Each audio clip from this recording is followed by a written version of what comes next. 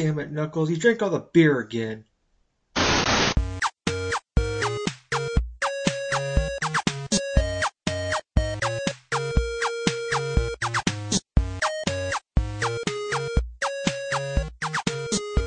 Grab a six-pack, sit back, and prepare to laugh. It's the Drunk Nerds podcast.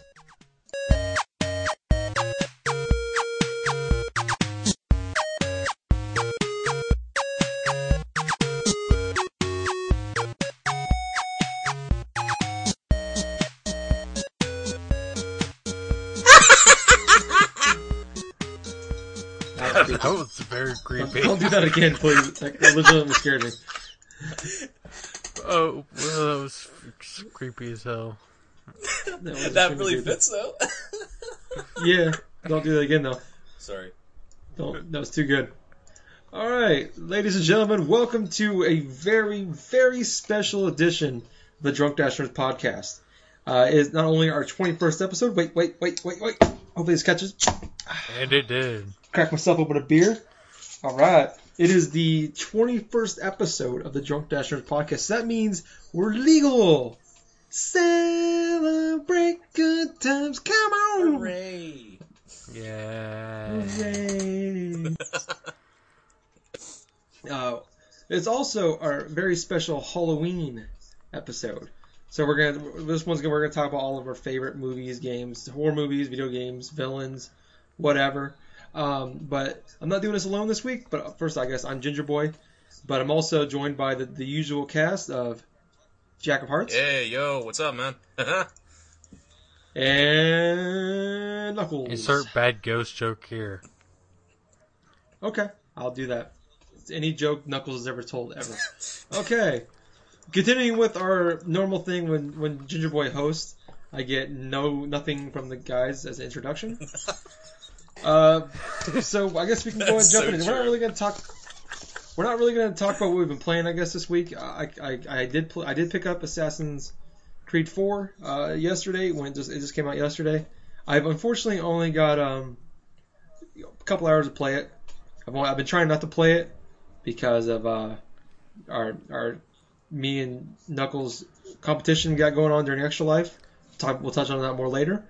But I guess we'll jump into our kind of first Halloween topic of the week. Name some of your favorite horror villains in like movies or video games ever. We'll start with Jack. Oh, boy, this is going to be a tough one. Well, I know from the very few like horror movies that I've seen and stuff, I think one of my favorite like villains would have to be Freddy Krueger. Why, the freaking Nightmare on Elm Street like movies, I remember watching those as like a little kid because, you know what, my dad was not really the most responsible parent growing up. And, yeah, those guys scared the freaking hell out of me as a kid because, oh man, if I sleep, Freddy Krueger's gonna get me my damn sleep. Oh, damn. 1, 2, Freddy's coming for 3, you. I know, 4, you must lock your doors. 5, 6, better stay up late. Was it like 7, 8, never sleep again, or was it 9, 10? 9, Oh 10, my never God. sleep again. 7, What's 7, 8? or stay awake. Oh, I know, I do like the first movie and stuff. I didn't really particularly care about like, Oh, come on, Freddy versus Jason. I've never even seen that movie. that's a great movie. It's not really scary, but it's awesome. I actually own that on DVD. Oh, wow. That's a great freaking I was movie. The only thing joking, I like, but... What?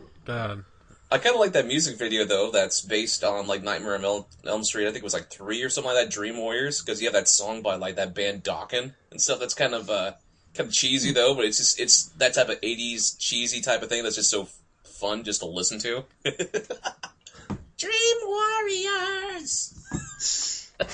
I remember this, I don't know if it was, I think it was Nightmare on Elm Street, but this guy went into sleep. He tried to fight Freddy in his sleep. Yeah. Because Dream Warrior reminded me of this. He tried to become a wizard in his sleep, and immediately got fucking stabbed by Freddy. I think that was the one where they're like in the mental ward. I don't know. Like one of the guys gets stuck to the video game or something. Yeah, I have no idea because it was like crazy. some fucking ridiculous shit. I haven't seen some of the. I've only watched it the first maybe 1 or 2 in the last 5 years. I don't. Oh, there's watch the also other ones. this one black guy that fell asleep and like his mom scared him to death, but cleaning his ears scared him to death. And like you see this big black woman come in and this giant ass Q-tip. Oh my god. It gets weird after like 2. Can I just say, it's like if you know you're at a battle like Freddy Krueger or something like in your sleep and stuff like that, I think the fucking wizard would be the last thing you would probably do, because that's one of the. Unless you're Gandalf. Unless you're fucking Gandalf. Yeah. No, why not be with someone with freaking armor or something? Why not be like a knight? Or like, I don't know, hey, like fucking why don't you T-Rex. summon Freddy Krueger to fight Freddy Krueger? There we go. I'm gonna pretend I'm Freddy Krueger in a dream where I have to fight Freddy Krueger. I think I got a chance in. Maybe. But okay. So Knuckles, what about you? What's some of your favorite horror villains? Well, if some of y'all don't know, there's a show out there called Supernatural. And like in season 5, which is but season 5 was pretty good. Well, season 5 is okay. I'm just 7, 8 were not. 6 and 7 were bad. No, 6 was okay. I thought 7 and 8 were pretty 8, it's getting better at 8. But the point I'm trying to make, season 5, Lucifer comes to. But Mark Pellegrini, the guy, one of the idiots from Big Lebowski, and Jacob from Lost, he plays Lucifer and does he plays a great job, and he's kind of bone chilling. Oh wow, that's pretty good. That's good. But also for a video game, maybe. God, what's that bitch from Alan Wake? Oh. Yeah, it's like but she's like the Nightmare Queen, some bullshit. Okay. And maybe horror movie, probably Pinhead. That's pretty good. Oh god, I'm getting flashbacks. Okay. You want to tell us about your flashbacks? Oh man, I'll tell you what. It just goes back to when like I was a little boy and stuff, and whenever my mom would go to work and stuff like that, with my dad constantly like flipping on like movies. I mean, I was constantly exposed to like freaking horror films or like hardcore like freaking action movie type of films from the 80s. And it's my dad would like purposely watch like movies sometimes just to freak me out and stuff like Nightmare on Elm Street or like oh gosh, like Puppet Master and like Hellraiser. Oh, going back real quick, like I was at this dollar store earlier because I had to get an extension cord for my room. Yeah. They had the complete Puppet Master collection for like $8. I thought part of me wanted to buy it. But continue. Well, that's pretty much what I had to say. Pretty much about that. But you know what? When you just brought up like a good point and stuff when it comes to like that video game type of thing, I am just remembering. I'm just remembering like the first time that I had to play Parasite Eve or something like that on the PS1, and that one main chick or something like that with the whole mitochondria type of crap. That opera singer and stuff, or the first, that's probably one of my favorite, like, horror type of villains and stuff, because the whole concept of Parasite Eve, it's like one of those niche type of Square Enix type of, kind of like a survival horror RPG, where you're faced off against this like, mutated, like, opera singer, right, that, instantly, once you meet her, she freaking just like, engulfs people in flames and stuff like that while she's on the stage and stuff like that, and all the freaking sewers are like during the cutscene are like just spewing blood or something from the damn thing. It was anyway. Okay, so I guess I'll go on with my some of my favorite villains. I gotta say, like, some of my favorite horror villains is oh god, the main guy from Psycho, Norman Bates. No. Norman Bates. Norman Bates from Psycho? Yeah, it's Norman Bates. Yeah. God, that movie scared the crap out of me when I was little. The original one? Great movie. Yeah, the original one. Not the one with Vince Vaughn. God, not the remake. Oh, Vince Vaughn scares me, but in the wrong reasons. Here's every Vince Vaughn movie ever. I'm incapable of falling in love. Oh wait, no I'm not. The end. Well, Okay. The Lost World, he actually had a semi-different role. But highly unlikely. No, I guess Norman Bates from the original Psycho was a good one. I guess going with video games, that's kind of a tough choice. It is, huh? I don't know. I can't really think of like. It's been so long. Like the Resident Evil 4, the main villain in that one. I can't think of his name. The little guy in Resident Evil 4. Oh my god, what was his name? I'm gonna look it up. The little guy in Resident Evil 4. Yeah, he had like a creepy freaking Chucky. Also, Chucky's. When I was a kid, I used to. When I was 3 or 4 years old, man, I had like my parents gave me like a doll that had red hair, and was just like Chucky. Oh god, I got one further from that. I actually took it and I threw it underneath my toy box and I just broke it underneath there and I hid it underneath there because it scared the crap because I didn't want it to come out in the middle of the night. I got one on top of that. Me and one of my friends, we were like leaving the movie theater when we were like 8 years old. Yeah. This little girl was carrying a Chucky doll into the movie theater. It was a straight up like fake, like sewn together Chucky doll. Yeah. I was like, that shit was scary as hell. It's just...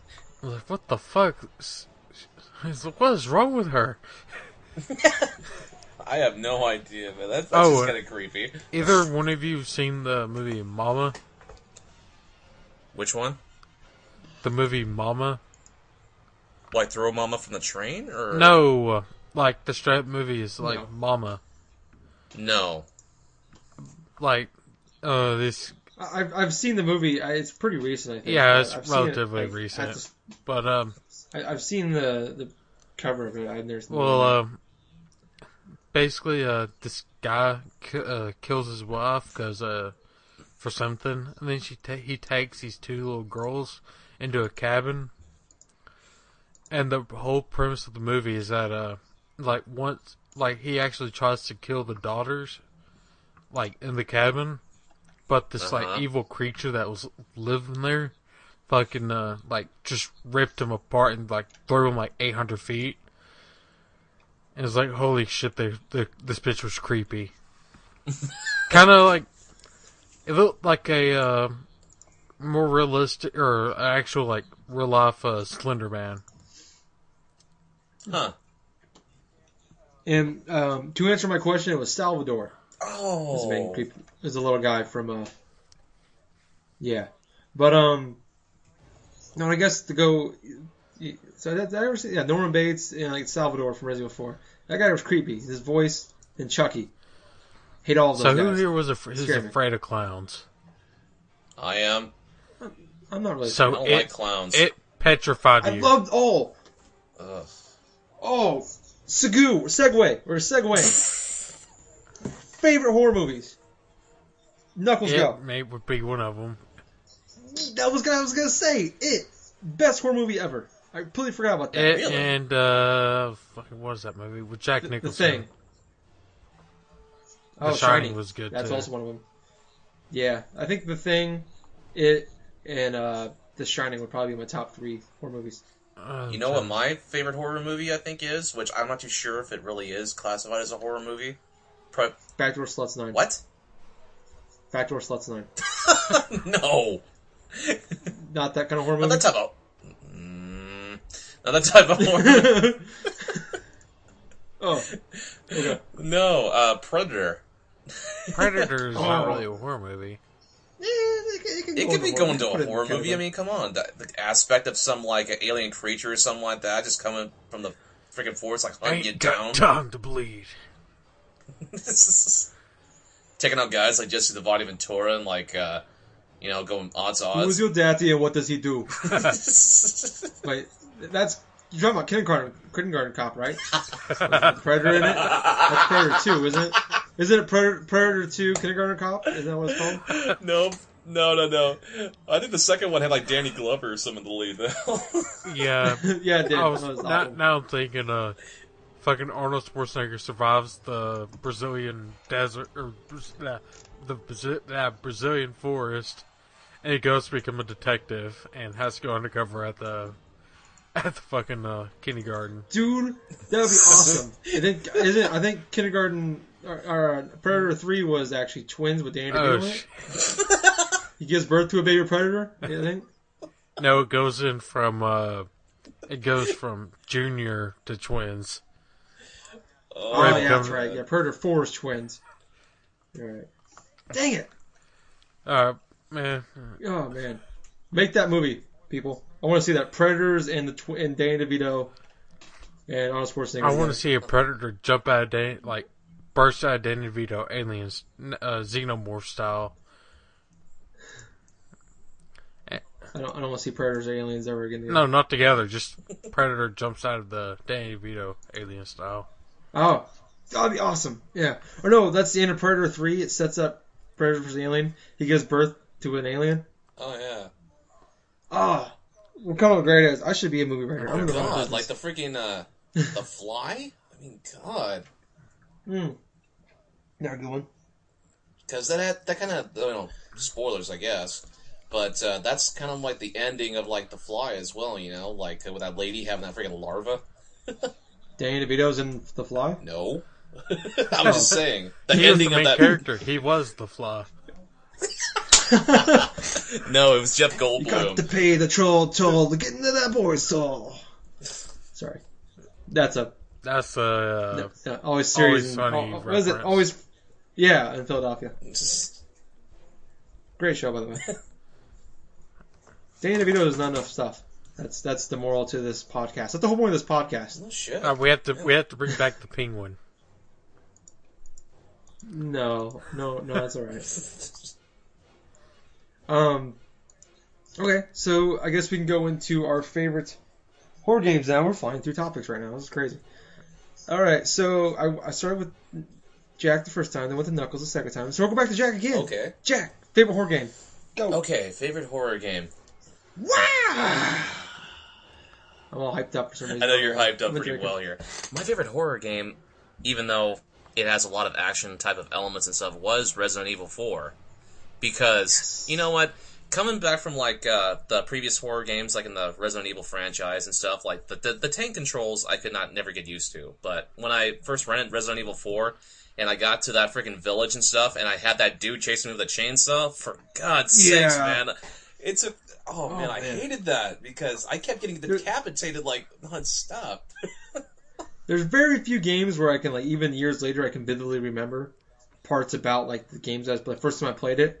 And that's one of them. That first time you get bombarded by the mob. The first time you hear that chainsaw out in the distance, it's like, oh shit, that's coming for me.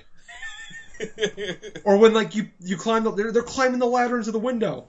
Yeah, exactly. Oh, man. The part where you get locked in the house with the other guy. Oh, yeah. You freaking knock the guys, like, off the ladder and stuff. Yeah. And climb up to the roof and do all that shit. Horde of zombies coming at you. Oh, man. That was awesome. Oh, that was. Anything else kind of put on your favorite horror games? We can do more than one. We can do a couple, 2 or 3. Oh, man. It just really... Oh, man. You know what? I am not too sure if I've played that many type of horror games, to tell you the honest truth. But, yeah, that's just it. Like, Resident Evil 4, pretty much. That's a great one. What about you, Knuckles? Luigi's Mansion. Oh, yeah. No, I'm joking. Yes. Joking. It was a Nintendo game. Eternal Darkness for yes. GameCube. Yep. I got that. Yep. That was a good one. That was creepy as hell. And then there's a game called Hunter the Awakening or some shit like that. Right. I think I remember that. I think it's Hunted the Awakening. Or some shit like that. But the point is that you're playing as like 1 out of 4 people. It was like Left 4 Dead, pre-Left 4 Dead. Oh. And one of the bosses in the fucking game is like, well, this little girl was carrying a little teddy bear. Like, you actually had to protect her to get till she got to the church. Well, right. She meets her parents at the church. So she drops the fucking teddy bear, hugs her parents. This, like, giant demon spirit possesses the teddy bear, and it becomes, like, 8 feet tall. Dismembers the parents. Oh my god. Girl goes running off.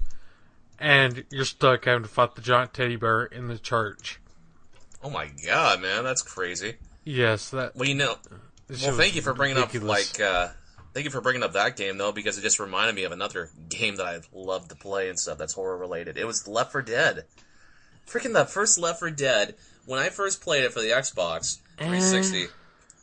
The first time that I kept on getting bombarded with all these friggin' like zombies, I kept freaking the hell out and stuff because it's like, oh god, what the hell's button in this? Oh god, the thing's got me by the tongue. Oh, real quick, that brings up a question for you, kind of new topic. Does monsters in video games make them horror games? I'd say so. Yes. Really? I mean, kind of like, Friday the 13th. I mean, it's not really a scary movie. It's I don't know. I don't think it necessarily it doesn't have to be, like, as long as there's something in there like a murder, things like that, it's okay. Well, so Halo's a horror game. I'm fucking with you.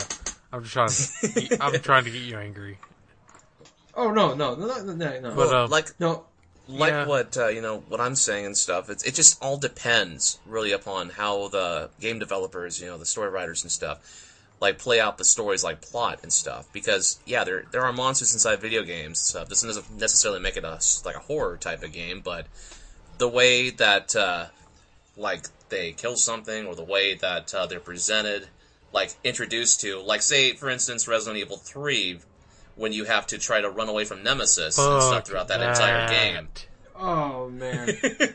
Fuck that. And the worst part about that, man, it's like you have this constant type of, like, loathing that you have this dude behind your back just willing to take you out, man, with just, like, maybe 1 or 2 hits or something like that. If I brought this up on the podcast before, stop me ahead. Like, okay. I was 5 years old playing, like, my dad had bought me Resident Evil. Uh-huh. And it's like, first off, what fucking parent buys a 5-year-old Resident Evil? Or, no, well, it varies. It's like, what parent buys a 5-year-old a game called Resident Evil and has a picture of a zombie with no gums, and you just see like blood and teeth, and man, they buys a 5-year-old that. Well, I pick it up, no problems. Like, okay, well, there's before the pause screen, there's this little cutscene. Like, if you kept the pause menu up a little too long, and I did before I even started playing it, and it has a picture of this man running and screaming down this hallway. I think it was the guy you're looking for throughout the entire game. Yeah. But him running and screaming in quasi live action.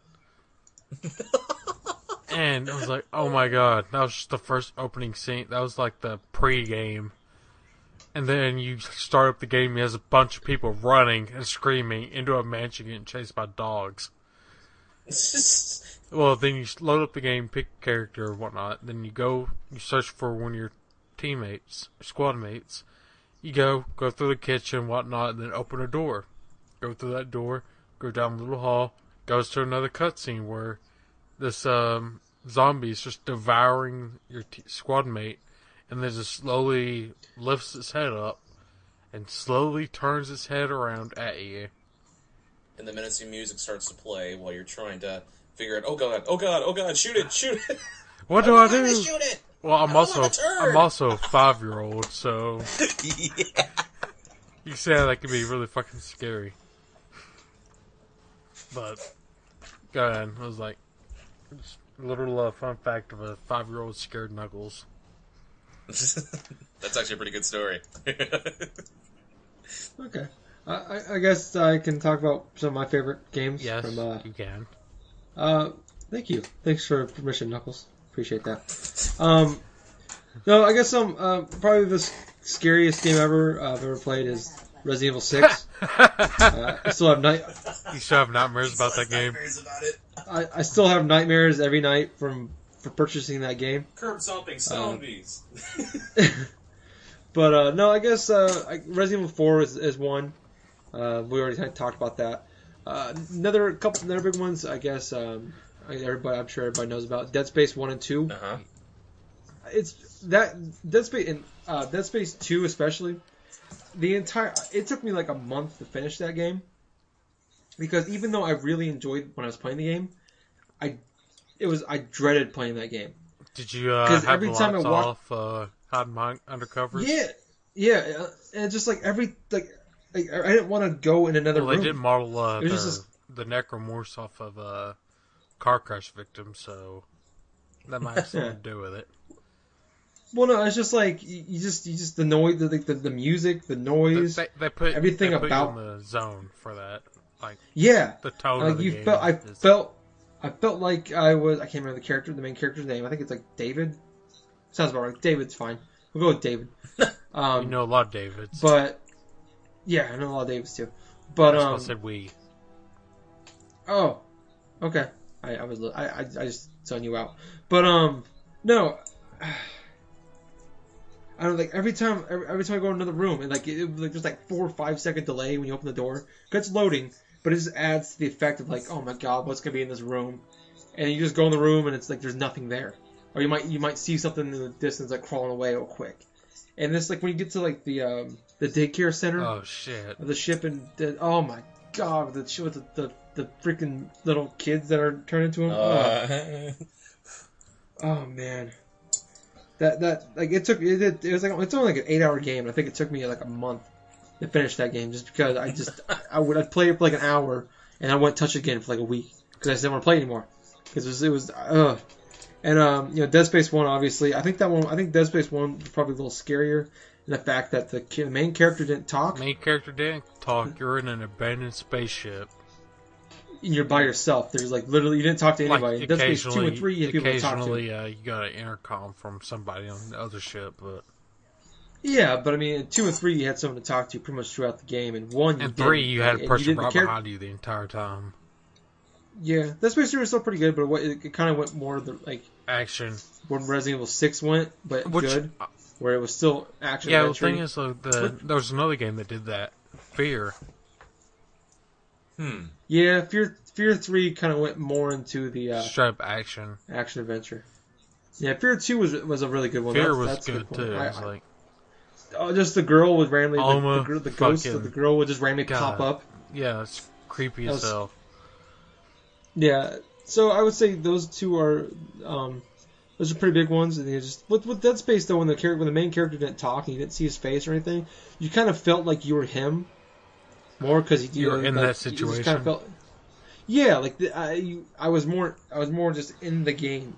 In 2, I knew I was playing at this. It was different as a character. You knew who he was. He talked. He made his own decisions. Things like that. The kind of I'm not trying to discount the game. Was fantastic, but I think as far as Dead Space, I think Dead Space 1 was scary in that way. So those would be mine, I guess. Like a D from PlayStation. I don't know if you guys remember that game at all. The original PlayStation? Nope. Which game now? Okay. D. Is it like D or D? Wait. It sounds really familiar.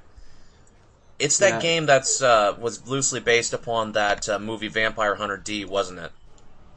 No, I don't think it was. Because that sounds very familiar. Because remember, you're like I can't remember much about like what the game was about. I just remember like individual I remember watching my dad play it. So really, and like I think you remember like you found like a note and he found like a bowl of blood. Your father's going on a mass murdering spree and barricading himself in the hospital. Laura rushes to the scene of the crime, desperate to find the explanation for the well-respected doctor's actions. Upon entering the hospital, she is so horrified at the murdered bodies lying about the halls, she covers her eyes. When she uncovers them, she finds herself in an unknown dark castle. What the fuck? Sounds about right. I think there's actually like sequels to it, but I think I only played. As far as I can remember the first one. Double D. There was 3. I don't know. Okay. The double D's. I'll look on the Wikipedia page. There's the D series. There's D2, D, Enemy 0, and D2. Yeah. So I just remember like certain parts of that game, just like you go into a room, you find like the dead bodies smashing against the wall and things like that. I don't remember the details of that game. I just remember like as a kid watching that. I vividly remember like sitting there with my dad and his friend, like watching that, and it was like late at night, and he was playing that game. I was just scaring the crap out of me. Damn. So yeah, those would be some of mine. Real quick, BioShock came out 2005. That's what I forgot. Yeah. Yep. 2000. It won't go to the year 2005. 7. No, it came out August 2007. Oh, no, man. Yes, August 2007. That's a long time ago. Because it was like that's one of the first games I got. Yeah, you're right. Halo 3 got beat by BioShock. Yeah, because that's one of the first. I think it's like the second or third game I bought with my 360. Yeah. Yeah. If you had your settings, like your brightness settings down to like the bare ass minimum, like it recommends, that game could be really fucking creepy. Where you're underwater, you're all alone, fucking surrounded by these lunatics, and occasionally you see a big daddy. It's just one of these giant with a fucking drill, and just seeing that come out of the dark corner could freaking really any fight with the big daddy was scary. A shotgun to the chest, take out Big Daddy. A shotgun and a landmine would definitely destroy it. Yeah, maybe. Alright, real quick, what was your favorite spell in BioShock? Or Don't ask me questions from 5 years ago. We talked about this last week. Don't ask me things that happened 5 years ago, because I won't remember. The fire. There you go. Fire. I use that one a lot. The fire, the one that caused things to burn. Okay, I use that one a lot. Okay, well. How about you, Jack? Okay, for like what now? BioShock. What was your favorite spell? Or Vigor, or the whatever original it's called. Whatever it's called. That's racist. What, the original one, or like can I do something with the recent? Or the original, or whatever. Doesn't matter. Well, my favorite type of like, my favorite type of like thing from the BioShock games and stuff like that. I really love the murder of crows from BioShock Infinite because good one. That shit was creepy as hell. Oh, I know, it's so funny. Yeah, it was creepy though, but it was just so funny. Just to launch all these random like birds and stuff to people. They're just like trying to bat them away. It's like, oh no.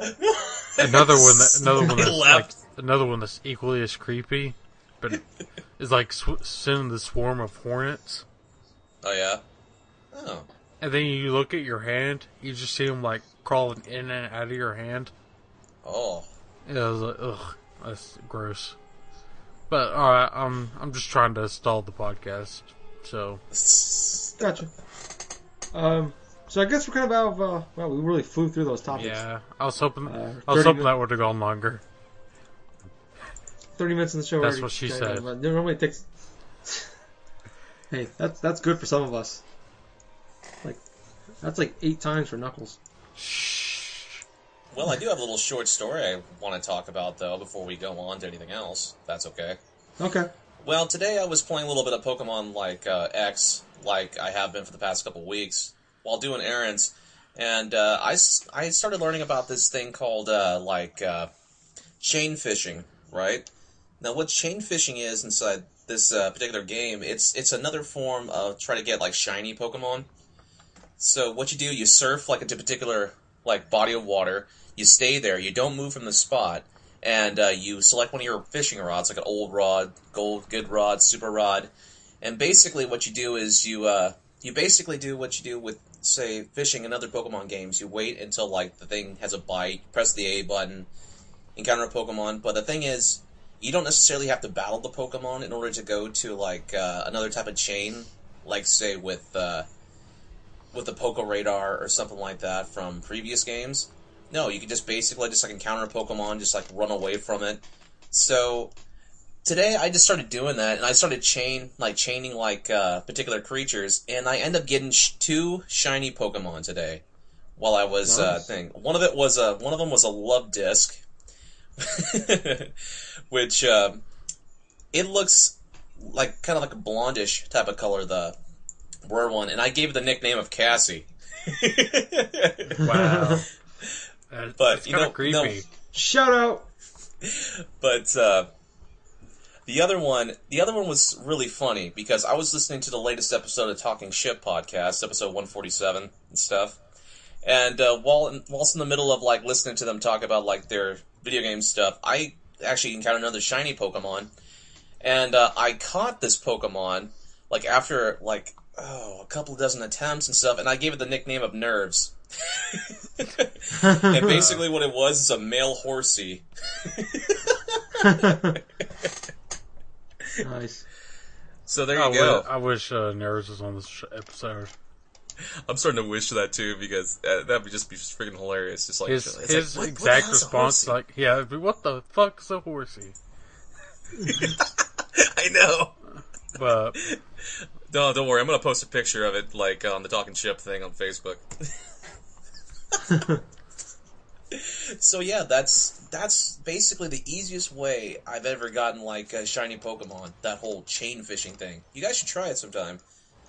I don't want my second shiny Pokemon to be a fish. Well, man, it's up to you though. But I mean, I would just recommend just like trying it once. You don't need any max repels. You don't need any type of like anything special. I mean, you can use whatever type of rod you want. How long did it take you to get that shiny? You know what it did? It took me like a better part of like an hour, actually, because oh man, that doesn't seem fun at all.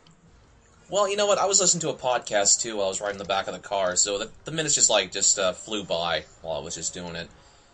So yeah, the thing is you gotta make sure not to do is if say you lose a Pokemon and stuff, that breaks the chain, so you gotta restart all over again, which I did like about 4 or 5 times.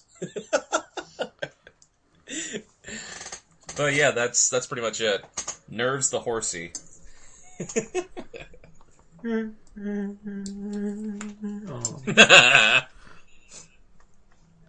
Okay. I don't think we really plan on this. I don't think we want to end the episode quite yet.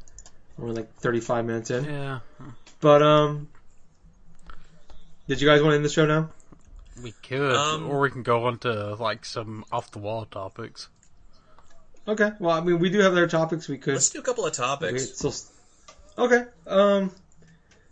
Let's talk about Do you ever really give a shit about Titanfall? Well, yeah. Okay, we can talk about Titanfall. Yeah. That really wasn't a trailer. That was actually a legitimate question. Do either of you give a shit? Okay. About it?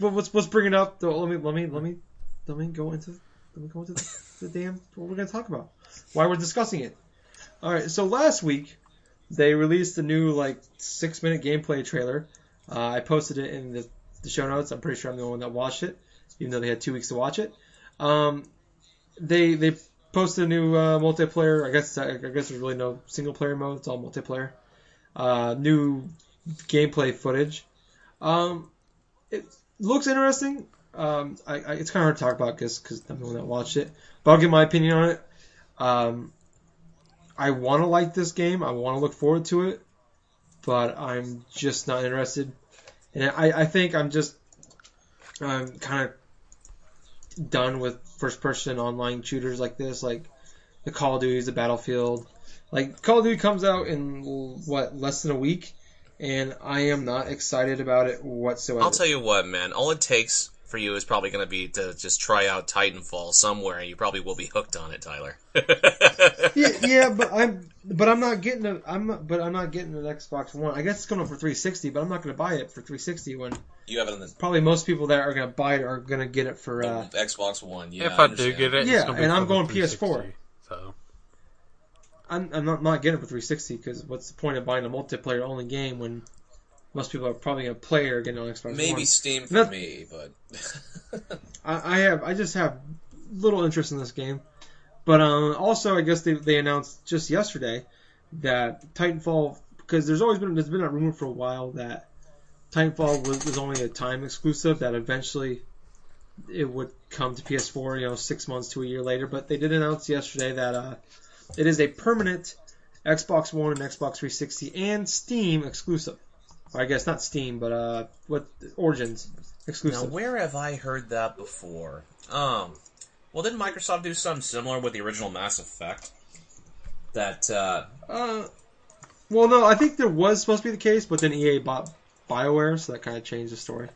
But I guess EA owns Respawn, who's making Titanfall. Oh, no. EA doesn't own Respawn. EA owns the publishing rights to Respawn Entertainment. Yeah. Essentially, they own, but they essentially. Oh, no, because that's saying, like, Bungie's. That's saying Activision owns Bungie, which isn't the case. Whatever. But still, just going into what we're saying. Do you think this is a huge ordeal? Is this a big swing in Xbox's favor or Microsoft's favor? Well, if you go back about 6 years ago, there was a game called Shadowrun.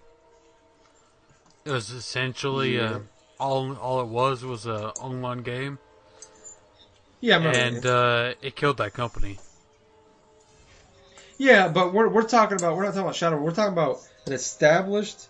This is Respawn's first game, but these guys made Call of Duty 4. They made Modern Warfare. They made Modern Warfare 2. This game is hyped up as being one of the biggest launches, one of the biggest games in history.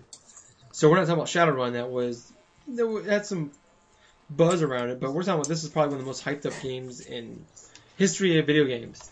This game will sell millions, 10 million copies the first day it's out.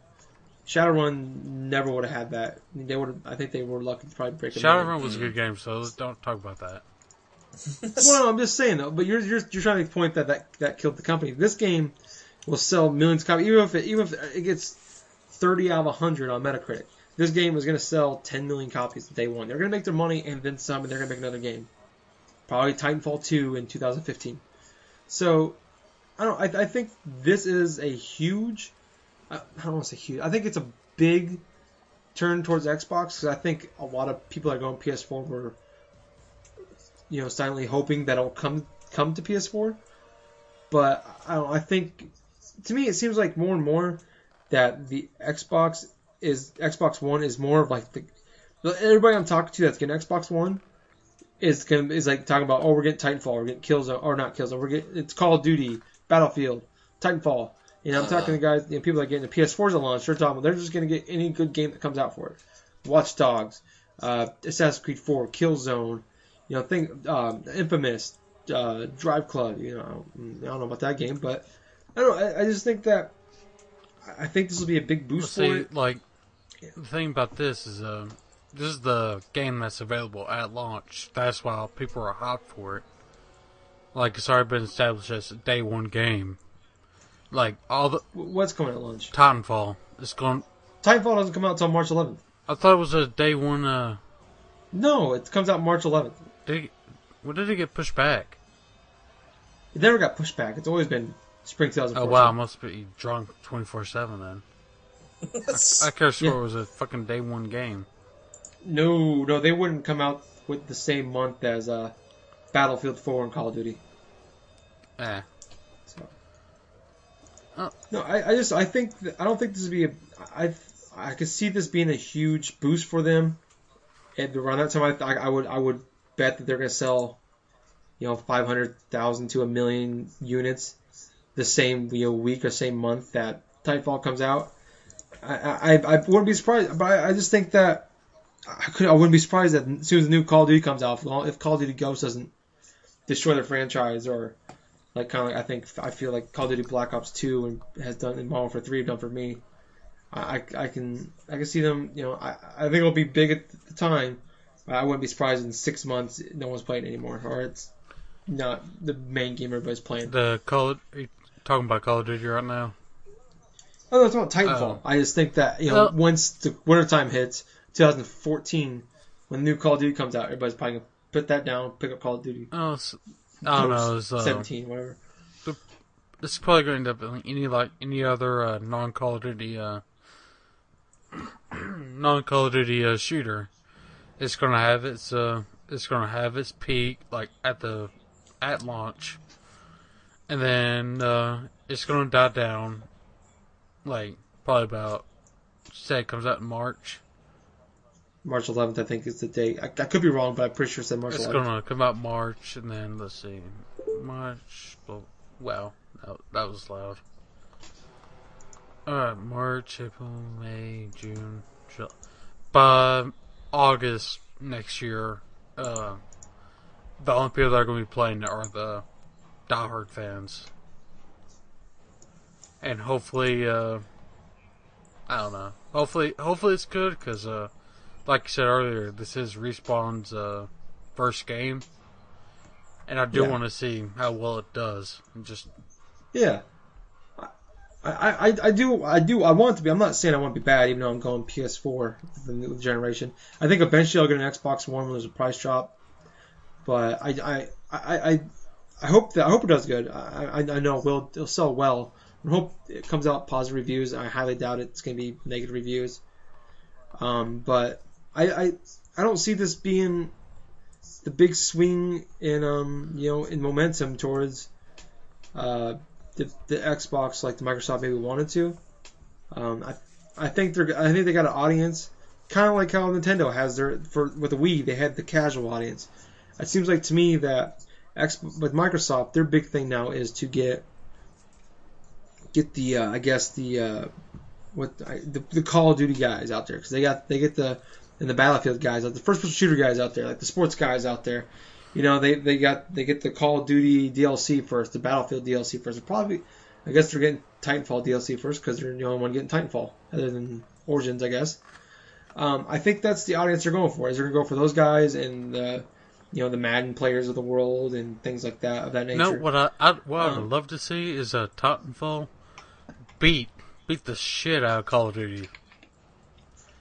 I do too. It's kind of, you think about it. Every generation we've had that new, like, revolutionary game. Like, what Xbox we had, the original Xbox we had Halo. Mm-hmm. See, personally, I hope Destiny whoops all their asses, but yeah, I want to see Titanfall destroy Call of Duty. Yeah, and we had Call of Duty with this generation. Then I think Titanfall could be the next big game of the generation. You can argue it was between Halo and Call of Duty. Well, I think Call of Duty without Call doubt of Duty, is by the end of a Call of Duty, like, whooped Halo. Well, I think Halo's still very popular, but I think that with no argument, Call of Duty is the bigger franchise right now.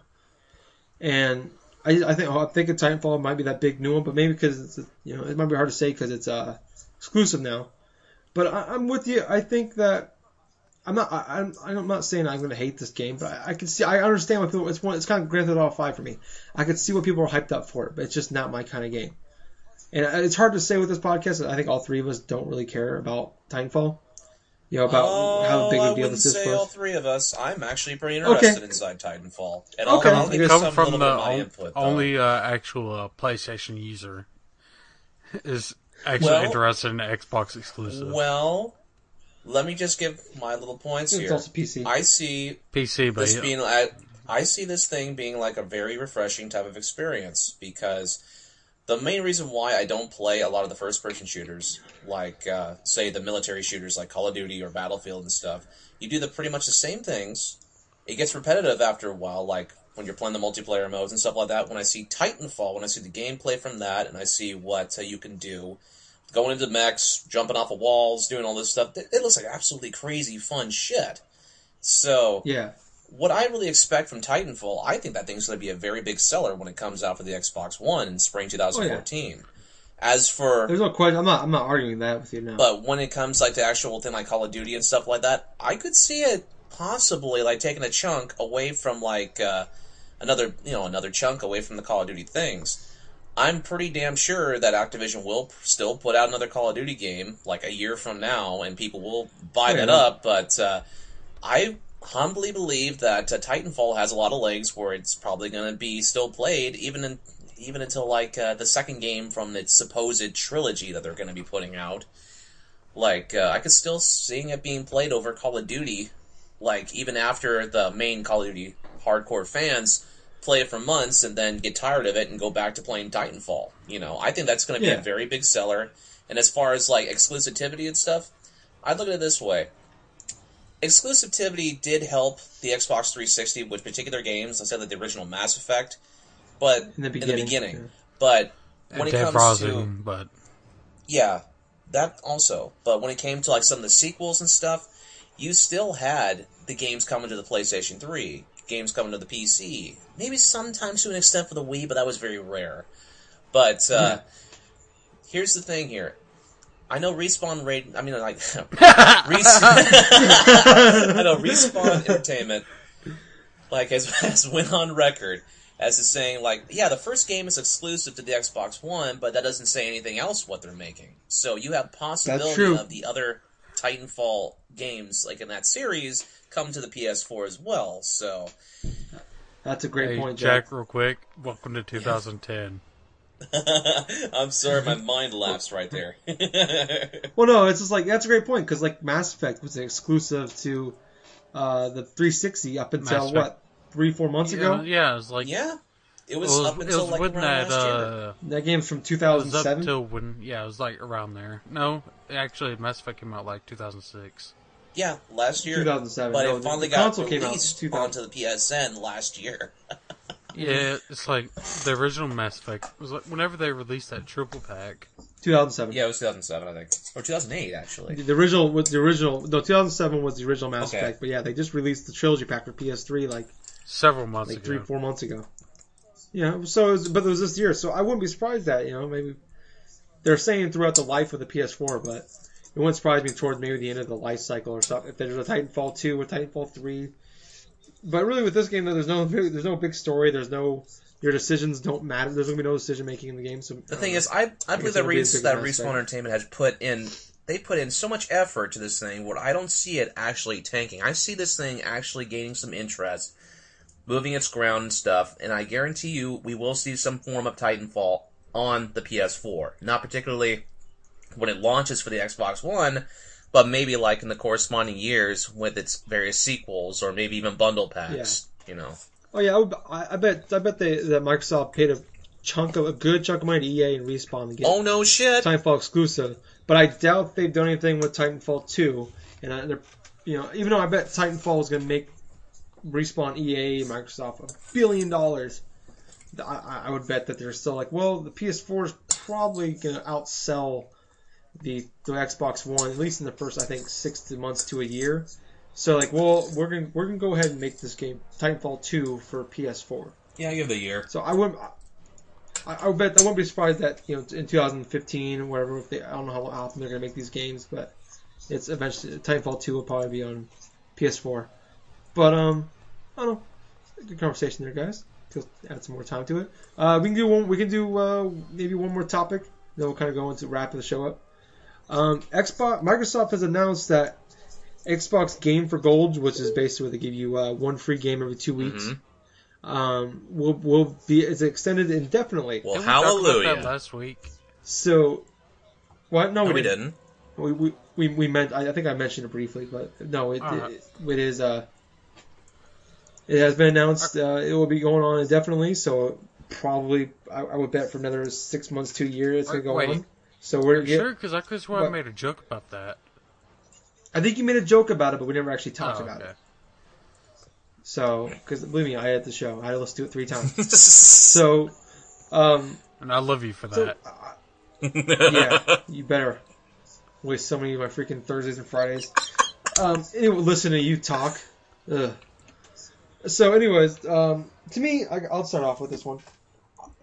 The Xbox One Game for Gold is a great idea. Mm-hmm. It's a way to counteract the PlayStation Plus giving away free games, but it's just shocking me with Microsoft the way they'll just throw money at stuff. They spend $1 billion advertising for Kinect, but they've been giving us 5-6-year-old games that no one really wants to play anymore. We got Crackdown, we got Assassin's Creed 2, we got Halo 3 all this which month. were good games at launch. Yeah, at their time, but 5-6 years ago. Yeah, and to me, I'm just looking at it like this. I'm just putting PlayStation Plus aside from this. That there was so many great things they could have done with this thing. I'm just looking back. Saints Row 4 came out late August. Real quick. Can I make my damn point? No, 1 second. I'm trying to say something. Well, PlayStation Plus. You're trying to compare it to PlayStation Plus. PlayStation Plus only recently just got great. Like a year ago. Like at least for the past year, I think, maybe. Yeah, but PlayStation for the first couple of years, PlayStation Plus has been bad. Okay, but Sony laid the groundwork of how to make PlayStation Plus great. Yeah. So they were the first ones to do it, and they kind of blundered at the beginning. They made it great. So Microsoft could easily just they already wrote the blueprint to make this awesome deal. We'll just piggyback off that, and they didn't do it. So to me, it's just I just look at it like this. Okay, Saints Row 4 came out late August. They gave us a free game from the 1st to the 15th of the month and the 16th to the rest of the month. How about the first game we got in August, Saints Row 3, to get people hyped to play Saints Row 3 and hype people up for that game. Hype up people for Saints Row 4. Buy Saints Row 4. Then just yesterday, Assassin's Creed 4 came out. Why didn't you, for the first free game we got of October, give us Assassin's Creed 3? Because no one enjoyed Assassin's Creed 3. But still, people will download it and probably play through it, or at least play it, and I'll hype them up for Assassin's Creed 4. I just Grand Theft Auto 5 came out just a month ago, the latter half of September. First game we should got in September, Grand Theft Auto 4. To me, I'm just looking at I could think of it. I'm not that smart. Did Microsoft not see this? Grand Theft Auto 4 is an older game. There's also a lot of money behind that. What they give away for free. Okay, but Sony's giving away the same freaking games plus 10 other ones every month. They just gave us Assassin's Creed. They gave PlayStation Plus members last month Assassin's Creed 3 when the Xbox users got Assassin's Creed 2. Seriously? They're giving away games that are a year old. I mean, and plus 5, 6 other games every month. Why can't Xbox give us? If they're only giving us 2 games a month, give it. I'm not saying we have to get great games that are 6 months to a year old every time, but when the big sequel's coming out for that game, the week the free game before that, put the freaking previous game on there. Just give Xbox 6 months. 6 months, you'll see those games come out. You'll see. Well, because they're gonna run out of launch titles. We're gonna get Forza 2 probably next month. And then what else do we get? Marvel Ultimate Alliance. Hey, don't diss Marvel fucking Ultimate Alliance. Okay, it was good 6 years ago. Then in January we got Undertow. Today. Sure. Then in January we'll get Undertow. And then what else? What was that? Then we'll get Cameo in February. Then you'll get Dead or Alive 4. No. You'll get Dead or Alive 4. Then you get Elder Scrolls 4 Oblivion, which, hey, that's not that bad. That would be bad, no. But still, it's I just think this is just a giant blunder. Okay, Call of Duty freaking Ghost is coming out next week. They don't have to give us Black Ops 2, but give us freaking Call of Duty 4. Give us another Call of Duty game that was. Whoa! You just stabbed yourself in the ass. But you're just bitching about them giving you 5, 6 year olds games. Now you're telling them to give you is for a Call of Duty Ghost to give you a 6-year-old game? Well, no, I was just saying example. No, so here's my point. Okay, but here's my point though: is at least there's a point to freaking giving you that free game is to hype you up for the next Call of Duty. Don't just give us a random freaking game of the month. We got Halo 3 this month. Okay, why? For Halo Spartan Assault. Because you owned a game. For the Windows 8 it's game. Coming out to consoles. That game came out What? It is coming to consoles? No. I know that. Yeah. That game, because no one probably bought it on Windows 8. I'm not going to play it on Windows 8. Well, no. Probably that's the Windows way of doing it. I'll buy it on the arcade. I'm not going to buy it on the computer. No, but that's kind of a point though. Where I was going with it is, I know I did say I was playing about this, the 6 months, giving us games that are 6 years old. But that was my point though. Is if you're gonna give us a 6-year-old game, at least make it relevant to why we're getting it. Or in 6 months they'll give you these newer games. Okay, but my point is to counteract your point of it took PlayStation Plus a year to get good. They already made the groundwork. They already knew how to make this thing good. And they didn't do it. They didn't have all right, I'll give you this. They didn't put the deals in place from the start. In about 6 months, they're going to have those deals put in place where they can give away. You tell me they just pulled this out they announced at E3. You're telling me they just planned it out 2 days before E3? I doubt that. And I doubt it takes them 4 months to get any good games. That's the point. They gave us freaking Fable 3, Assassin's Creed 2, Defense Grid. Most of Seriously? which are Microsoft. What do we get next month? The Burger King games? I'm going to rage quit. I really am. I'm gonna rage quit and drive up to fucking Iowa and slit your goddamn throat.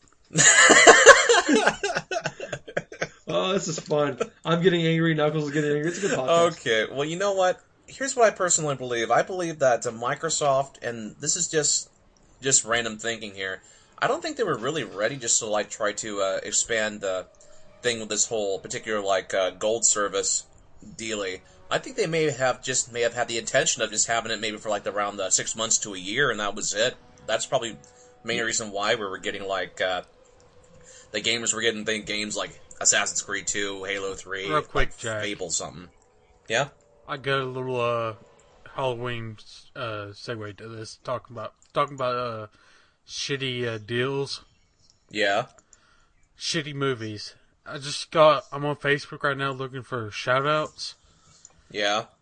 And this girl I went to high school with posted that she was watching Halloween 3. Oh. Ew. No. That's a terrible movie. Did you ask this person why they hate their life? Oh, I'm going to right now. Girl.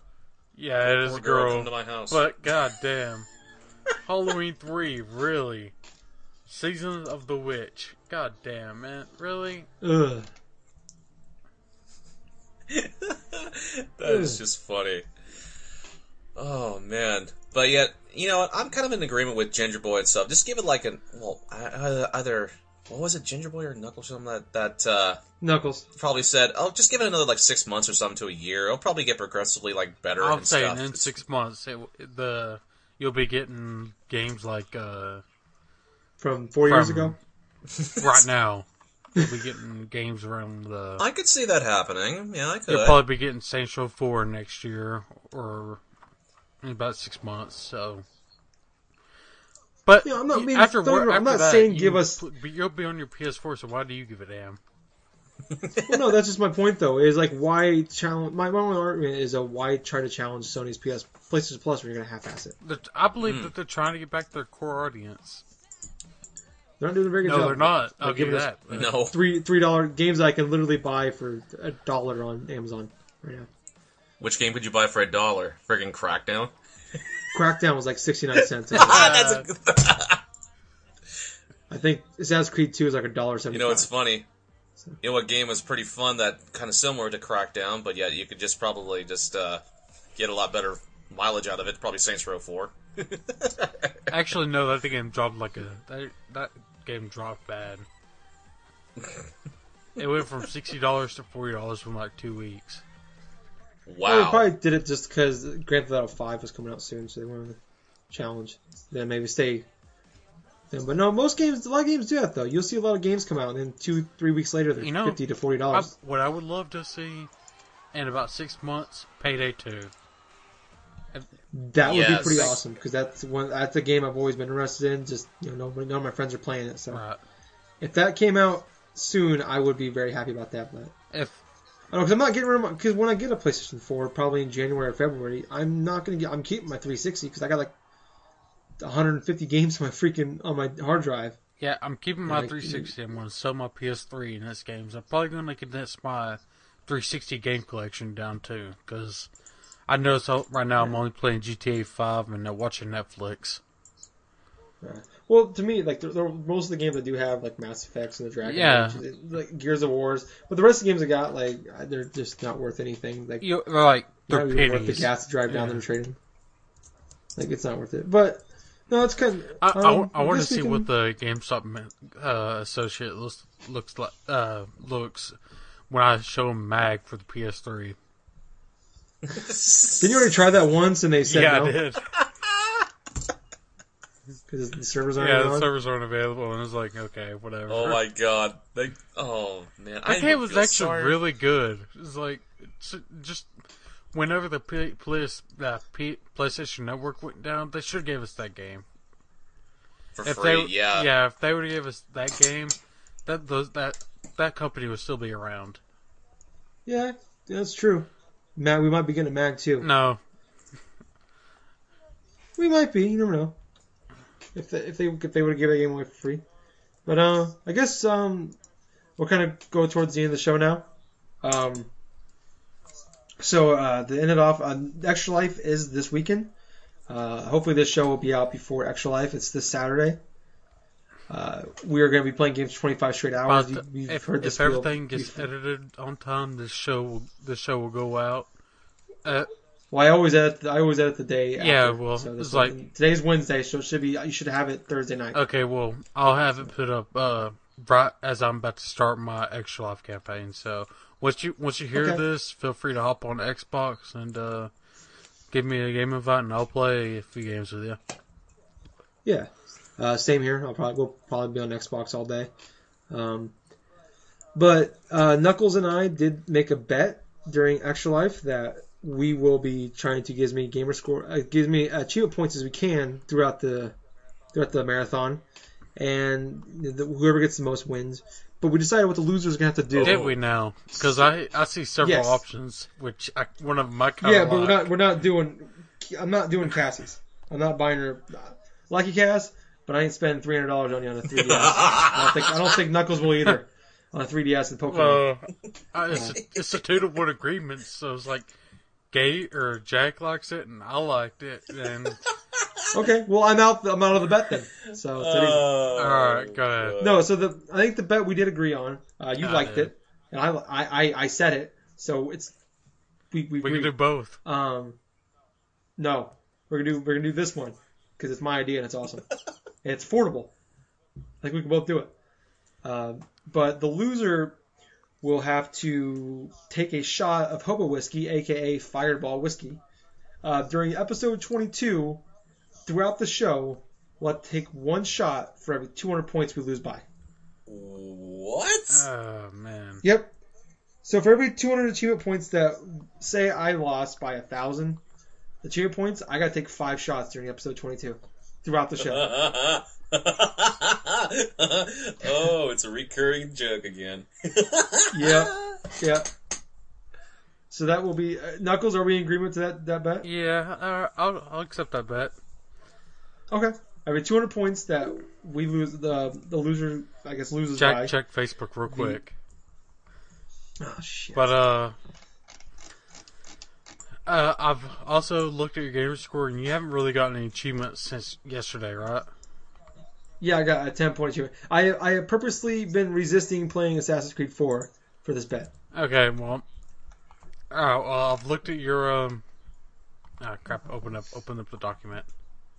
I think I'm like 66,086. I actually marked it down, trying to. Okay. Like, I've looked at it because the agreement last week was I couldn't play any game that you had over 700 gamer score already in. Mm-hmm. Which isn't very many. Isn't very many. Yeah, I looked. It was like 5. Like basically, any games, football game which I wasn't going to play. Sports games and Mass Effect games. Yeah, which is sad because Mass Effect 3 is actually and Dragon Age games. Yeah, it was sad because Mass Effect 3 and Dragon Age 2 were on my list. Yeah. And Jack, say it real quick about the bet. Well, you know what? That's really bonerific. God. I don't have a bottle in front of me. Oh well. Or a shot to it. But that was a callback, ladies and gentlemen. Yeah, it was. Let's see. It's like episode 8. Open up the damn document. Okay. Here's the list. Mass Effect 3, which I was going to do. Far Cry 3, which fuck yeah, I don't care. NCAA 13. Oh man. Borderlands, which was kind of on my list because I was going to try to get a playdate going in that game. Yeah. And Dragon Age 2. I don't know if I should be more ashamed that you only have like that many 700 games, or you took 3. I have more than that. The rest of them are football games. Yeah, but I have Mass Effect 2. I have over 1,000. Okay, well, yeah, I didn't mark off Mass Effect 2 because I already have a completed game in that. Okay. Yeah, no, well, I don't, a lot of games I don't really do big achievement hunting anymore.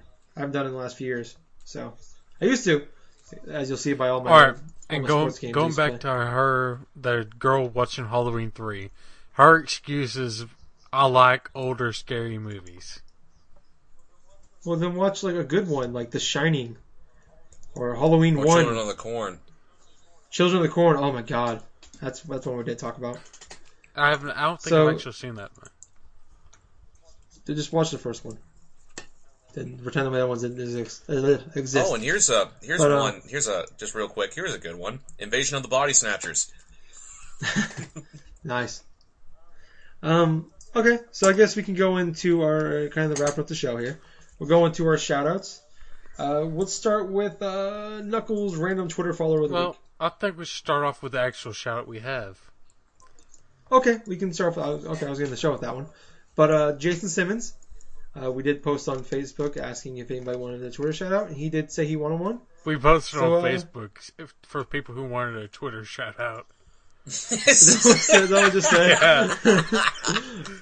Hey, it's the 21st episode, man. I've been drinking for a little while. You drink every episode. That's not an excuse. I didn't drink for episode 17, 4, and 3. Liar. So whatever, you know what I meant. Jason, there's your shout out, buddy.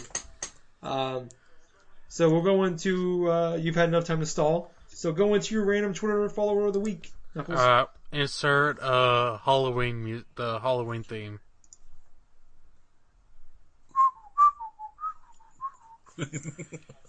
I'm probably not going to do come that.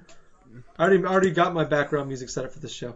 Let's see. Random Twitter follower of the week. Not doing the actor. That's... let's see.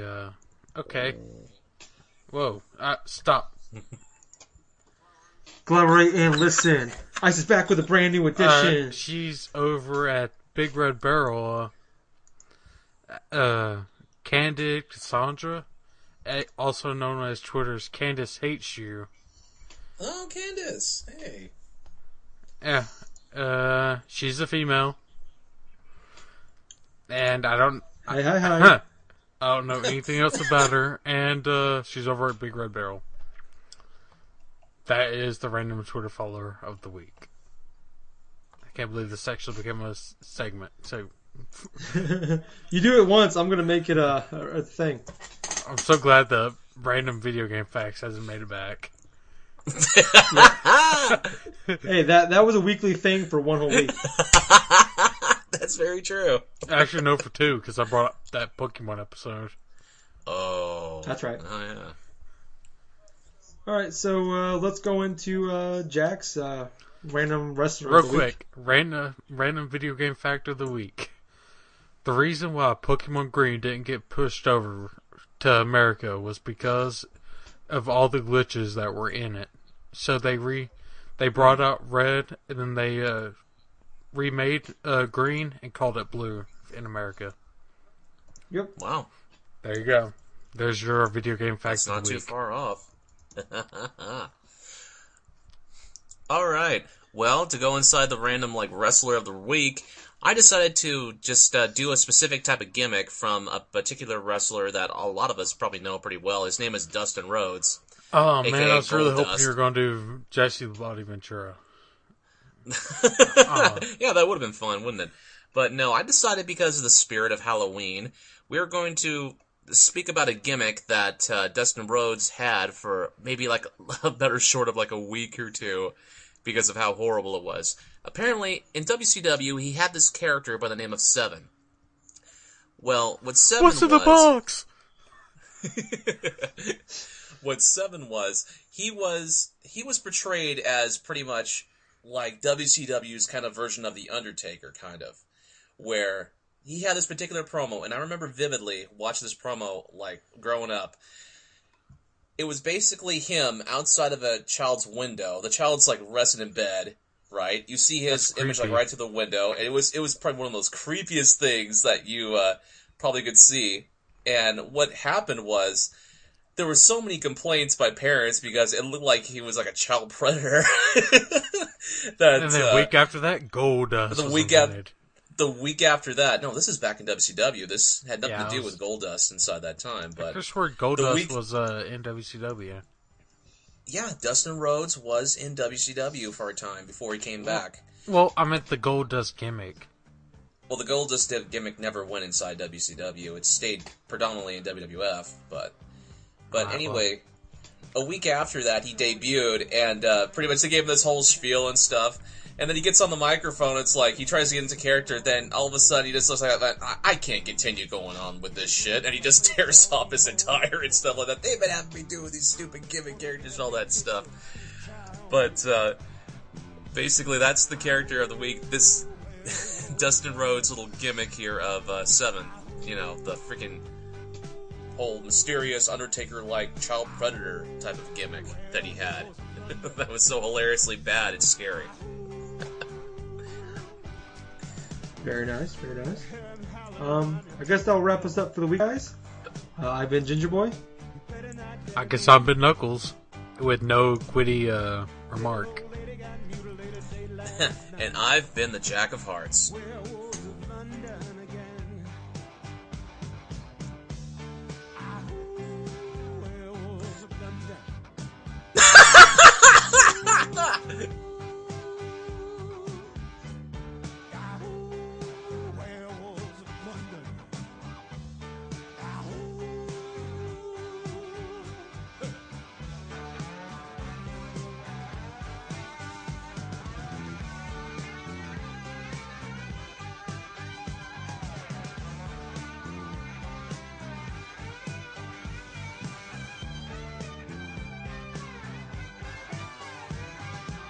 Hairy-handed gent who ran amok in Kent.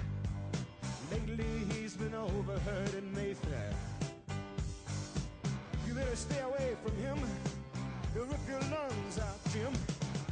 I'd like to meet his tailor. Ah, werewolves of London.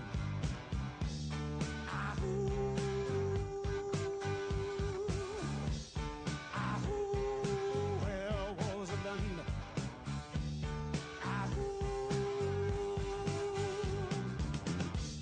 I saw Lon Chaney walking with the Queen, doing the werewolves of London. I saw Lon Chaney Jr. walking with the Queen, doing the werewolves of London. I saw a werewolf drinking a pina colada at Trader Vic's.